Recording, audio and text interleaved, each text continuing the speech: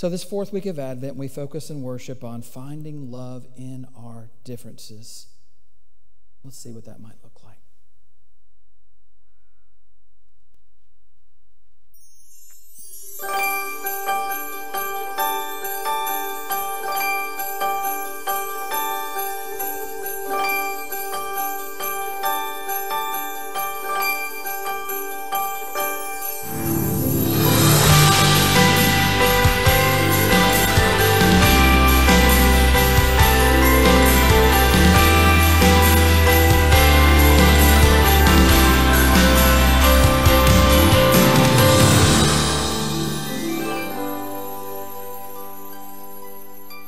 So the most 18 poetic words of the first chapter of John's Gospel about the Word made flesh and the light in the darkness, we finish our Advent journey through the Gospels.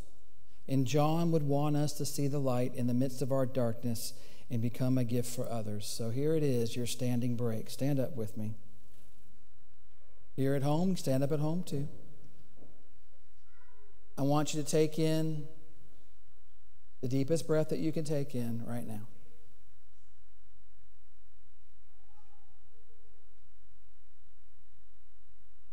And I want you to let it out.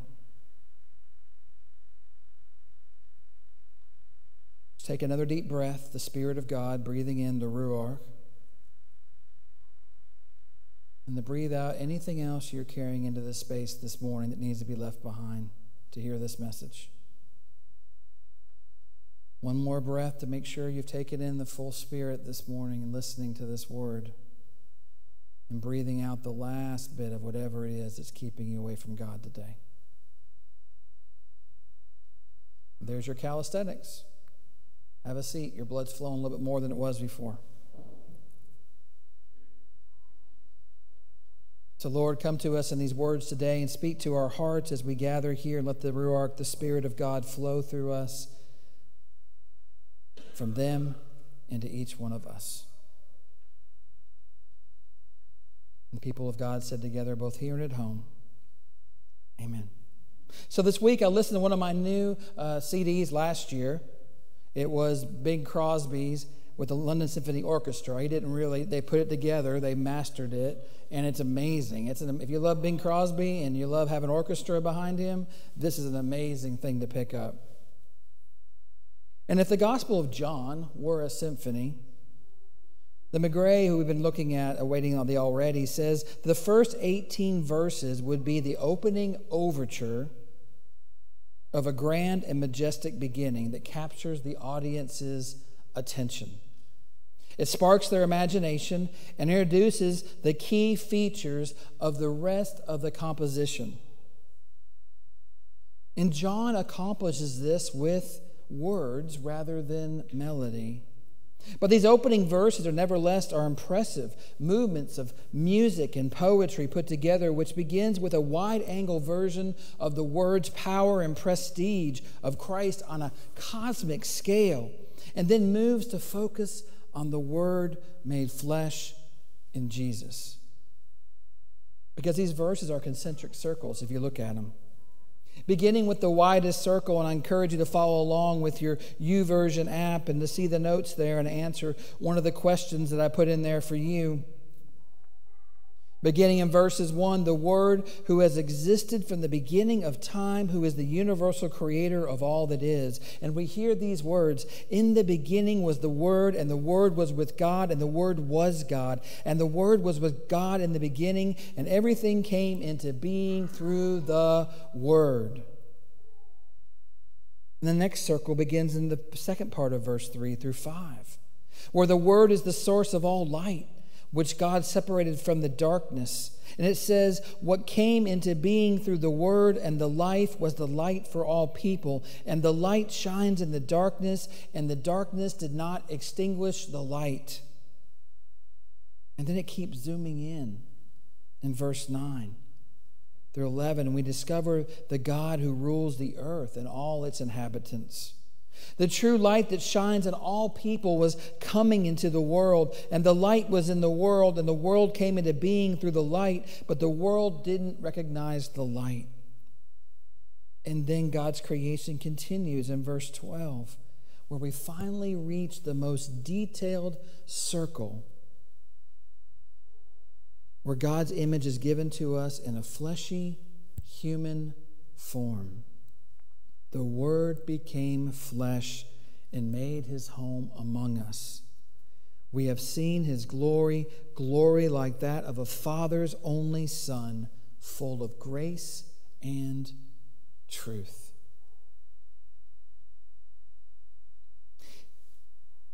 Do you see something else that's similar in the Bible to the way that John is laid out? I mean, I never saw it before either, but McGray says, and now I see it clearly. I'm like, why did I never get this before? But the opening of John's gospel is intended to offer a compelling parallel to the creation itself. And it reads like a beginning. In fact, if we paid attention, it even says, in the beginning is the first clue. But most of us probably haven't caught that before. That the incarnation was the beginning of a new creation and a new covenant through a divine image of human form. The Word made flesh. And if the opening of John's Gospel can be seen as an overture, like they used to have in movies all the time, and if one of the features of an overture is the introduction of an entire symphony's key themes, then there's no mistaking what John wants his central theme to be, his central key. He wants us to understand that he is the light in the darkness, in the middle of a world of darkness. And not only that, but he's a light that's so bright that darkness cannot overcome it. Amen? You see, John is constantly using the image of light throughout his gospel as a way to describe the presence and the impact of Jesus in the world. We see it in Jesus' encounter with Nicodemus that happens under the cover of darkness, and Jesus describes those who live in truth as ones who come to the light in John 3. And when he teaches about himself in the temple in chapter 8, he says he is the what? The light of the world. And soon after in John 8, what does he do? He heals a blind man, removing his darkness and opening his eyes to the light. With one of the most famous lines ever known throughout history being put into a song, I was blind, but now I see. And the story of Lazarus that was reminded again this week when we sat together at Duddy Walden's funeral, and my friend and brother Davis brought us the message of a tomb and Lazarus. And prior to raising his friend from death in the darkness of the tomb, Jesus challenged his disciples to walk in the light of the day to prevent their stumbling in the night in John 11. And then finally, after Jesus enters Jerusalem into being the final week of his life, he calls his followers to believe in the what? The light. So they might live, their lives might be determined by the light. John 12, 35 and 36. And all of this leads from the very beginning of John in that prelude and how he describes Jesus' entry into the world. The light that has come into darkness, and darkness cannot overcome. That's the good news of John's gospel that comes to us again during Advent. The people who walk in darkness, like us, walking in darkness for a lot of different reasons right now, not only, but including the pandemic that is getting darker and darker. And it's the reminder that sometimes the light is only visible and claimed when we have lived through the darkness of our lives themselves. This is the tie that I wore at Duddy's funeral, and I felt kind of self-conscious about it at first, about like it's a little too bright, it's a little too cheerful to be at a celebration of lament. But the reason I like this tie so much, and I actually said that in some of my words, this Joy to the World tie has a lot of darkness in it. And do you realize when you look at this tie that because of all this darkness that's everywhere else, it makes what to this? It makes it stand out. The darkness is there because it shows the light even more. This tie, if it was all red and green and all merry and everything else, you would lose what the symbol of this tie is. The symbol of this tie is right here. And so whenever I remember about being and walking through darkness is that you have to walk through the darkness sometimes to be able to see the light for what it truly is. And maybe some of you are in that same kind of way. One of my favorite movies, and the story behind it has been Apollo 13. Anybody like Apollo 13? Saw it in the theater, watched it, loved it. On April 17th, 1970, I was only 4 months old. Everybody's groaning now. Some of you aren't even born yet, so I won't be talking. The Apollo 13 mission to the moon finally ended after 6 days of darkness and a safe return but near-death experience to Earth. Well, they didn't know what had happened, but it was learned later on was an oxygen tank had exploded 2 days after the launch. And the 3 astronauts were forced to deal with limited power and a loss of cabin heat and a shortage of water. And to top it all off, a broken carbon dioxide removal system with incompatible parts because 2 different companies had built it. And the accident also plunged them into darkness mentally, because they had to abandon their trip's purpose of landing on the moon, what they had trained for. Can you imagine you trained your whole life to do something for one purpose, and then all of a sudden it was taken away from you, and you had nothing left but have to go back and never see what it is that you had planned to do? And so after abandoning that, they attempted a re-entry into the Earth's atmosphere that had never been done that way before, with a calculator. Because the whole entire computer of the Apollo, your TI-88 would be like 10 times better than that. But the old calculator we had, that's the computer they had. Your cell phone has more power than all the computer systems of the entire Apollo. Yeah, right? Smartwatch, right? Yeah. And for 6 minutes or so, they were out of radio contact. It was minutes longer than they were supposed to be. And everyone feared they were lost in the heat of re-entry because, in the movie, it's that really tense moment. They're alive, but you still feel like, oh no, they're not going to make it. But they made it. But finally, they came across the radio to Houston, and they splashed down safely in the South Pacific. And Jim Lovell, the commander of Apollo 11, just a great guy, was praised for his leadership under pressure in leading his crew home. And he's also credited with saying one of the most famous phrases in our recent history, so much that it is in songs and it's become a catchphrase when things are going wrong. And what is it? Which is not exactly what he said. He actually said, Houston, we've had a problem.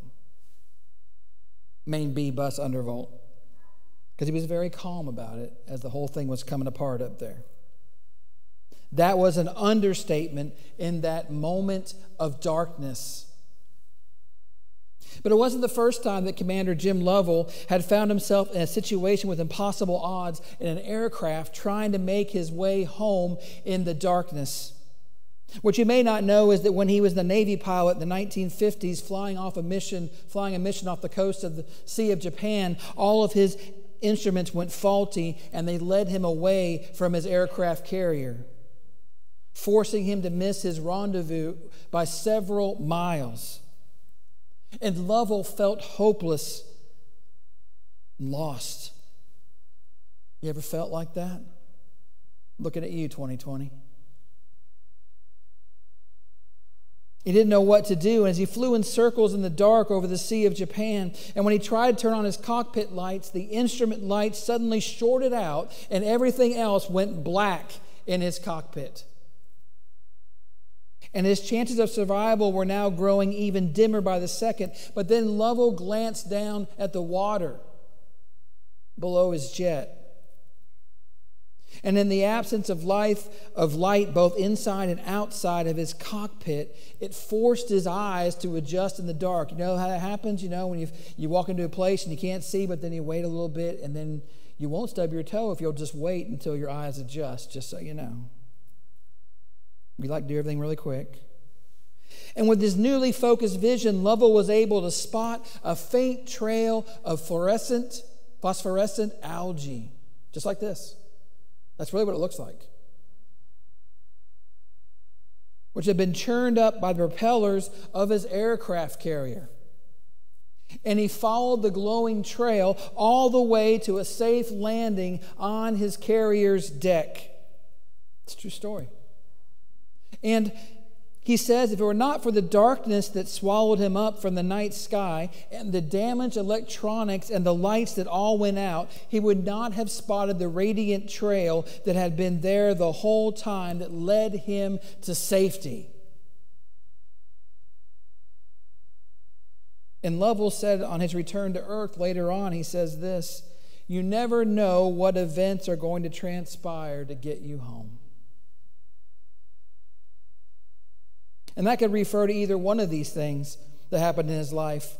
Lovell learned, whether it was through landing a fighter jet in a dark sea or splashing down on the earth from space, that sometimes you have to grow through the darkness in order to recognize and appreciate the light. Amen? Darkness in our lives is like that. Our sufferings and our hardships can bring and give us an unexpected change to recognize hope that's been around you the whole time, but you just couldn't see it.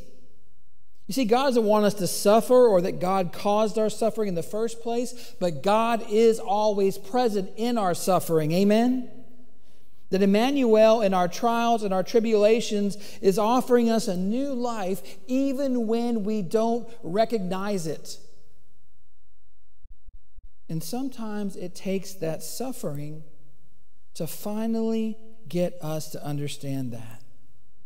I mean, be honest. When do you look for God the most in your life?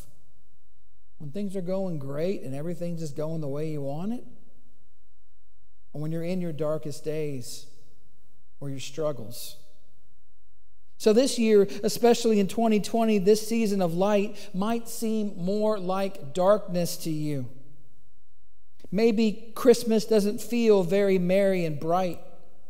We don't want to deck the halls the same way that we've done it before. There are no parties to go to, at least not safe ones. Events are canceled. Everything else is distance. All of those traditions you normally do can't happen in the same way. So how do you convince yourself that this is the time for family and friends when you can't be around them? Or you just buried a loved one? Or you have over this last year or years before, and you're still coping with the loss? How do you convince yourself that it is a season of peace on earth and goodwill to all people when everything we see is evidence against that? A bitterly divided country over an election and masks, and the new one over the vaccine that's coming, and that do no harm means different things to so many different people. How do you convince yourself this is the season for love when we seem so divided by our differences instead of what unites us? And that in your relationships, close and otherwise, you have seen bitterness and ugliness and betrayal and mistrust and resentment, and that Facebook friends and colleagues at work and classmates at school and people in the pews next to you are divided and different from you and are choosing sides. We have to go back to the light. We have to go back to the light. One of my favorite services has and will always be, no matter how we have to do it, hanging of the greens. Because there is light literally everywhere. We light these lights and we burn them bright and we turn everything else off, and I try to get Davis to take all my light away, and he won't do it sometimes, and I want no light. I just want the light of the candles. So even afterwards, I'll just cut it all off and just sit in here and just stare at the lights. Have you ever done that? It's amazing to see this Chrismon tree when there's no lights on around it, and just pull up a chair and sit with it, or go out to your car outside and pull it up and just park and look at it. And it takes away all the darkness to see these lights that are burning bright. It's the same thing looking out on a normal year at all the candles shining in the darkness on Christmas Eve. Yep, it's not going to be like that. And that's okay. It will be again. By the next Christmas, it will be again. But those lights, and we don't have to try to give each other false hope. I love this. Go back. I know, Davis, I'm pulling a fast one on you. But on this ornament, I love this is the one ornament. There were lots of ornaments like these ornaments. Go back one more. There were lots of ornaments that were out there that said all kinds of stuff about flattening the curve and cleaning everything and all this stuff we had to do. But it was really neat when this ornament came out, because temperature checks, Shelley loves those. And we've got all this different stuff we have to do and everything else stay in place and zoom and all that. But this is the only ornament that I saw that does this. Now turn it over.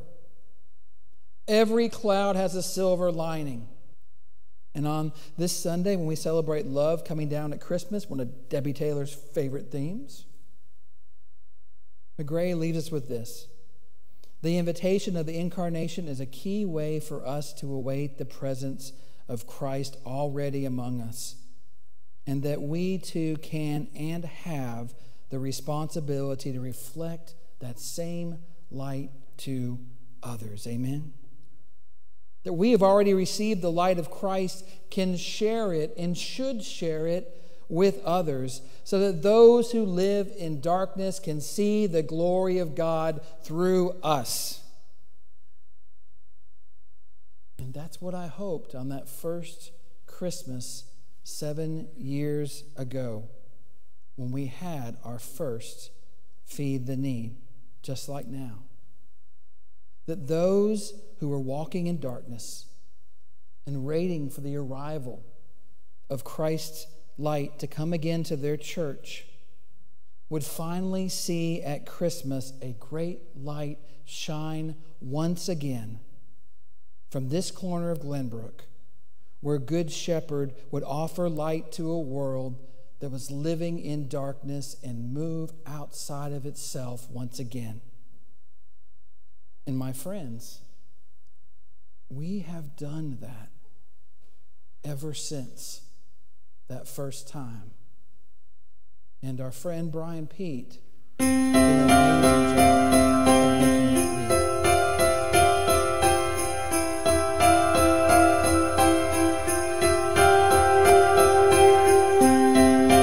What if I told you you had the power to give someone hope beyond their wildest dreams? What if I told you it's right there in your hands, in your hands? It's hard to imagine how something so small can make all the difference, tear down the tallest wall. What if December looked different this year? What if we all just give this Christmas away? If there's love in your heart, don't let it stay there. Give this Christmas away, and your life will be changed by the gift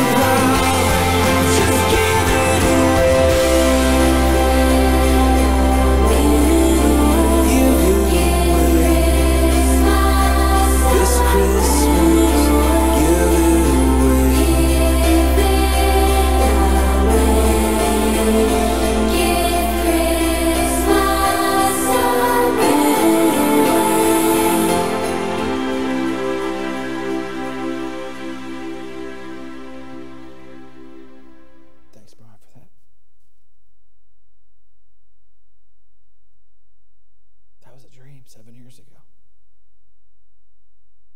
We move outside of ourselves and our debt and our brokenness and go out and be the light. We've done that.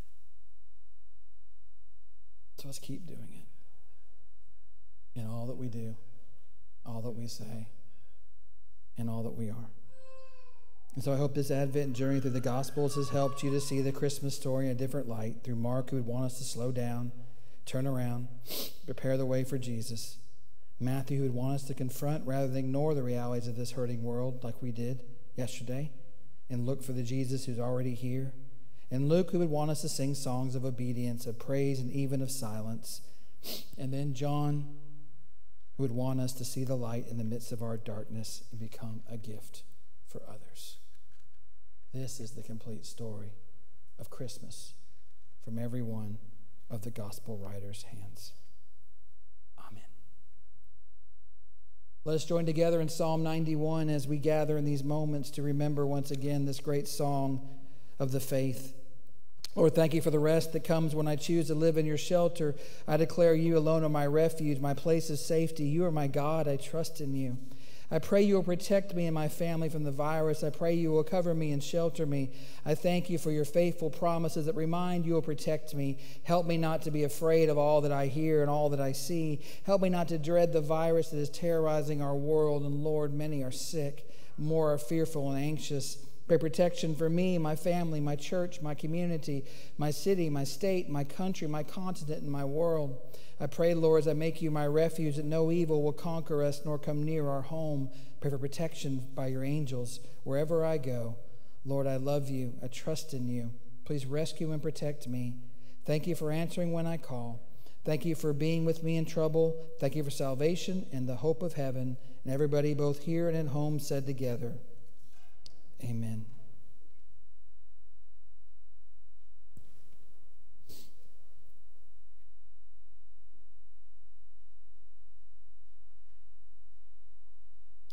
Please join with me as we worship with Away in a Manger. You can stand.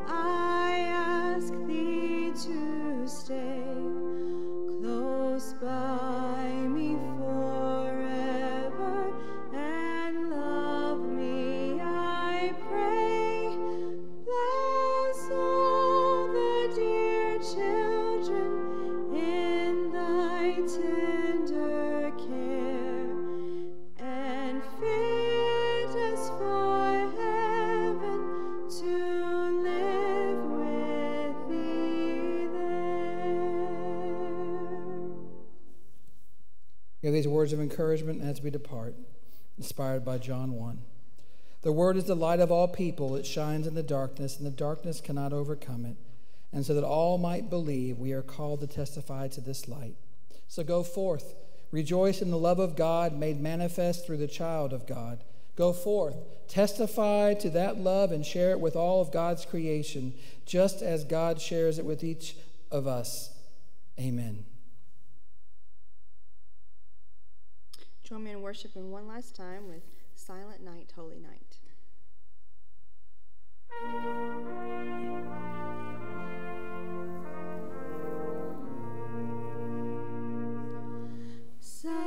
Silent night, holy night, all is calm, all is bright, round yon virgin mother and child.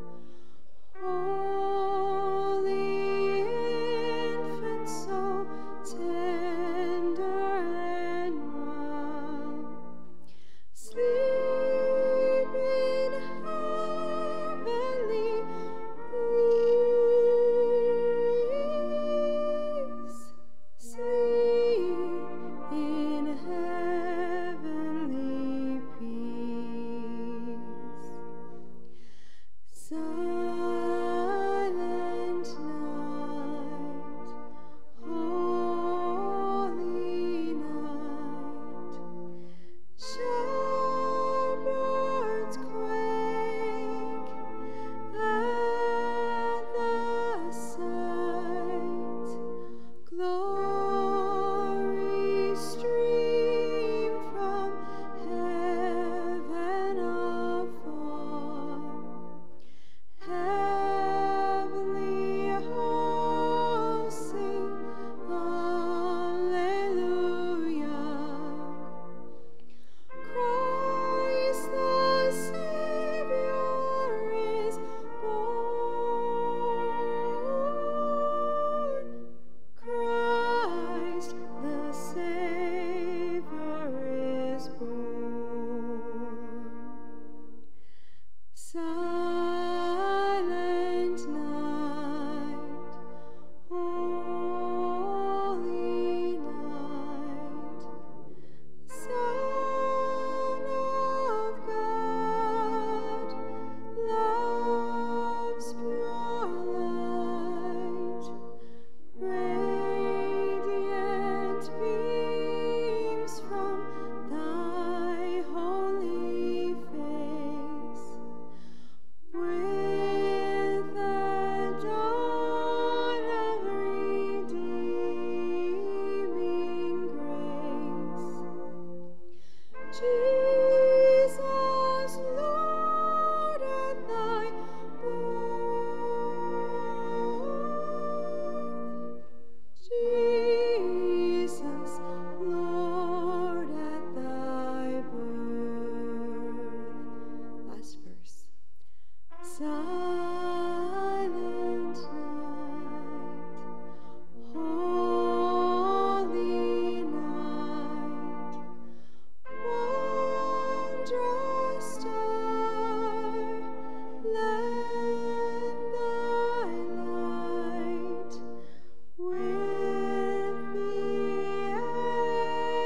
angels let us sing.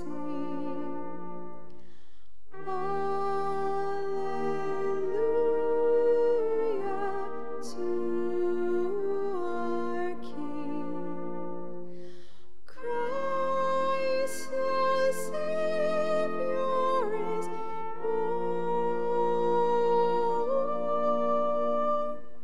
Christ the Savior is born.